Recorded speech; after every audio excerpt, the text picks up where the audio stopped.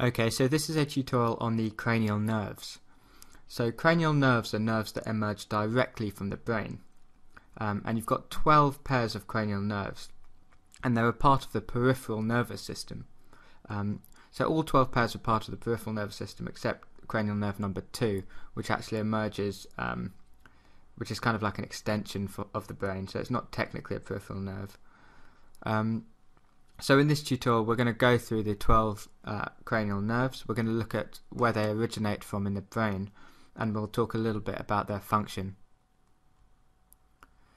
So the cranial nerves have lots of different functions. You've got somatic and visceral components, they've got motor components, and there's some nerves which have special sensory components, so components to do with the special senses like smell, vision, hearing, balance and taste. So if I just rotate the model of the brain round,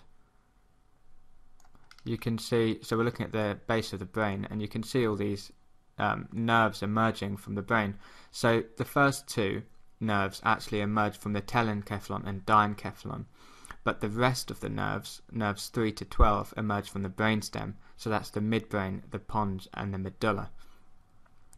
So the nerves are sort of numbered from 1 to 12, from kind of top to bottom, if you like.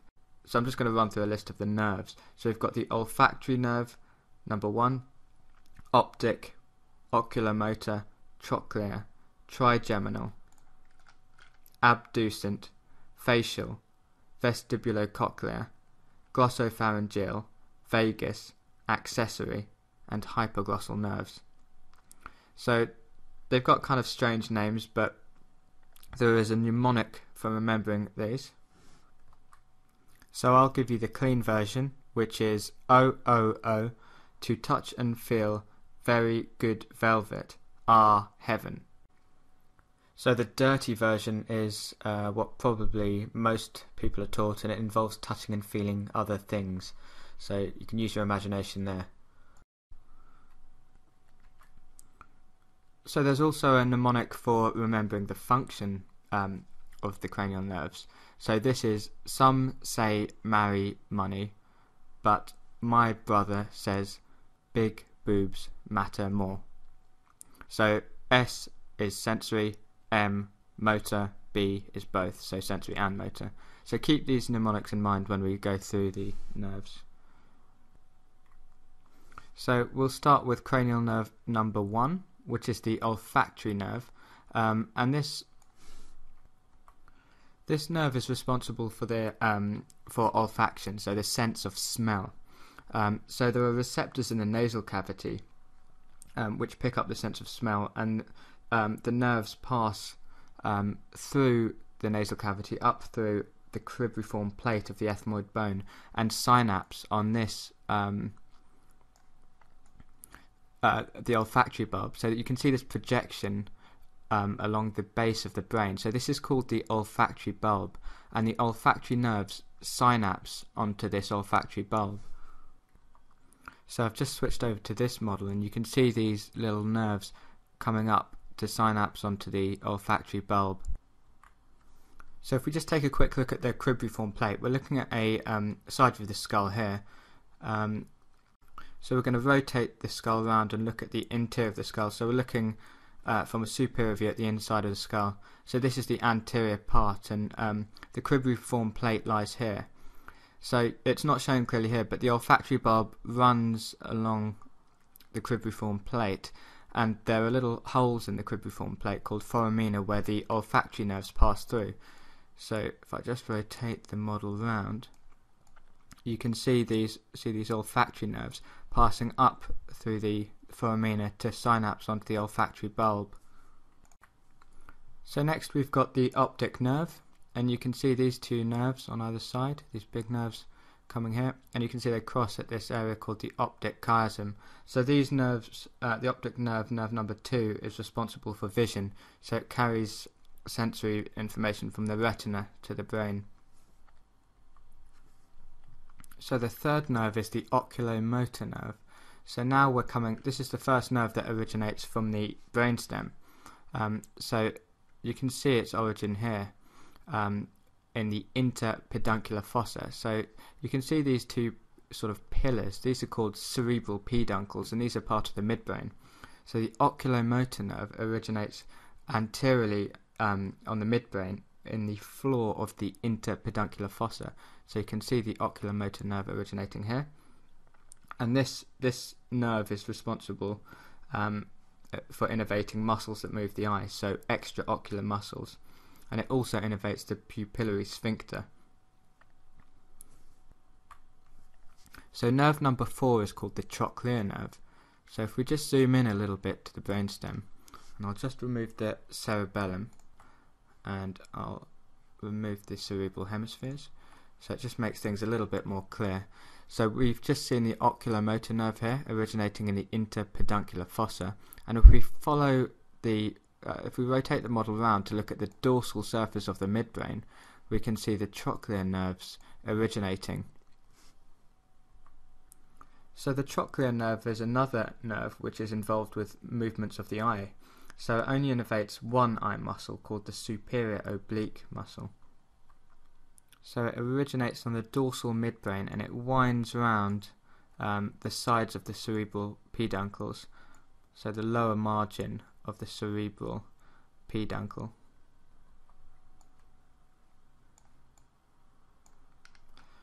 So next we've got the trigeminal nerve. So you can see this big fat nerve coming off the side of the pons on the middle cerebellar peduncle. So this is the trigeminal nerve. So you can see it here originating laterally on the pons on the middle cerebellar peduncle. So the cerebellar peduncle is a bit which connects the pons to the cerebellum. So I'll just rotate around so you can see that a bit more clearly. So you can see the big trigeminal nerve coming off the side of the pons. So this nerve is responsible for sensation from the face, and if you just follow the nerve along, you can see this big bulge. So this is the trigeminal ganglion. So this is a group of cell bodies of the sensory neurons, and then it splits into 3 branches.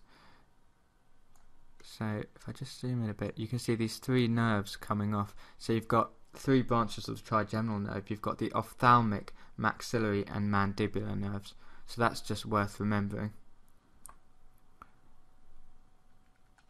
So as well as providing sensation from the face, the trigeminal nerve is responsible for innervating the muscles of mastication. So if we just rotate the model around again, so we're looking anteriorly at the brainstem, just follow the brainstem down, we can see this nerve here originating at the border between the pons and the medulla. So this nerve is called the abducent nerve, and this is another nerve involved in innervating the extraocular muscles of the eye. So it innervates one muscle of the eye called the lateral rectus muscle. So we've now talked about 3 nerves responsible for innervating extraocular: oculomotor nerve, the trochlear nerve, and now the abducent nerve. So this originates at the border between the pons and the medulla. So if we just rotate the model again, looking laterally, if we follow the brainstem laterally, we've got 2 nerves here, and this part of the brainstem is called the cerebellopontine angle. So just above the olive of the medulla, you've got this nerve here called the facial nerve. So this originates at the cerebellopontine angle above the olive, and it's responsible for muscles of facial expression, and it receives taste from the anterior 2/3 of the tongue, and it also has secretomotor function to the salivary glands and the lacrimal gland. So just lateral to this nerve, we've got the vestibulocochlear nerve, which also originates in the cerebellopontine angle, and this nerve is responsible for hearing and balance. So it has 2 branches. The vestibular part is responsible for balance, and the cochlear part is responsible for hearing. And then just below it, we've got this nerve here, which is called the glossopharyngeal nerve, and this originates just dorsal to the olive, so you can see its position here just behind the olive, on the lateral margin of the medulla. So this nerve is responsible for taste from the posterior third of the tongue. So remember, the facial nerve was responsible for taste from the anterior 2/3. The glossopharyngeal nerve is responsible for taste from the posterior third. So it's responsible for taste, and it's got this secretomotor function to the parotid gland, and it was also responsible for innervating muscles in the throat and carrying sensation from various areas in the throat. So that's nerve number 9, the glossopharyngeal nerve, and nerve number 10 originates just below it, and this is the vagus nerve. So this originates in the posterolateral sulcus of the medulla, so just behind the olive and just below where the glossopharyngeal nerve originates.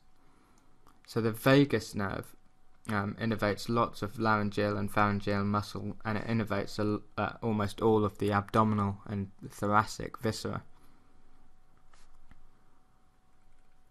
So next we've got the accessory nerve, so this is nerve number 11, and this nerve has cranial and spinal roots. So it's got so this is this nerve here. It isn't shown it's not best illustrated by this model, but you can see it's got a lower origin and an upper origin, so it's got a cranial and spinal root. So this muscle is responsible for innervating the sternocleidomastoid and the trapezius muscles. And finally we've got the 12th nerve. So this is the hypoglossal nerve. So you can see it here.